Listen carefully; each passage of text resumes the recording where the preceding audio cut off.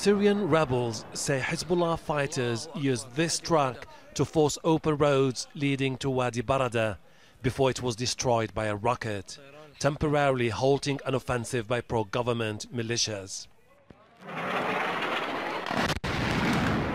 Artillery shells continue to land in rebel positions. Government troops control surrounding hills, giving them high ground advantage over opposition fighters. Thousands of people are trapped by the fighting. Syrian army commanders say the campaign will continue until they control a strategic water station that provides the capital Damascus with drinking supplies.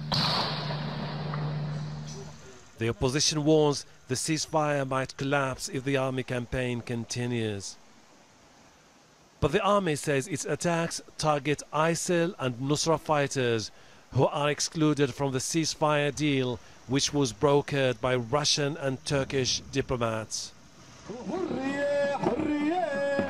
As airstrikes ease elsewhere, protesters took to the streets denouncing the Syrian government and President Bashar al-Assad.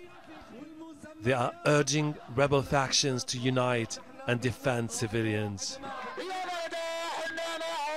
Rebels also rallied in Idlib, the final remaining opposition stronghold in northern Syria.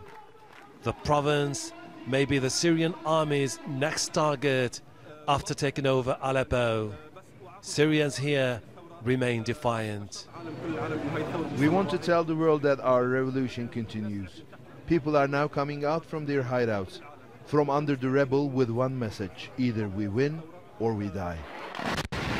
The sporadic fighting could jeopardize efforts by Russia and Turkey to narrow differences among Syria's warring parties. The Syrian government has scaled back its military operation across the country. However, the flaring fight in Wadi Barada could jeopardize the whole political process.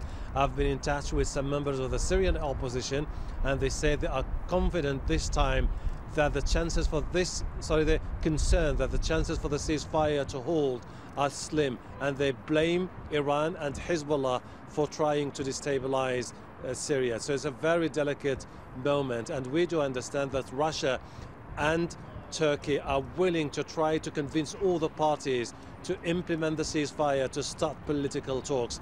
Russian delegates are expected to arrive in Ankara on the 9th of this month to try to look into the different violations of the ceasefire and give diplomacy what could be a final chance.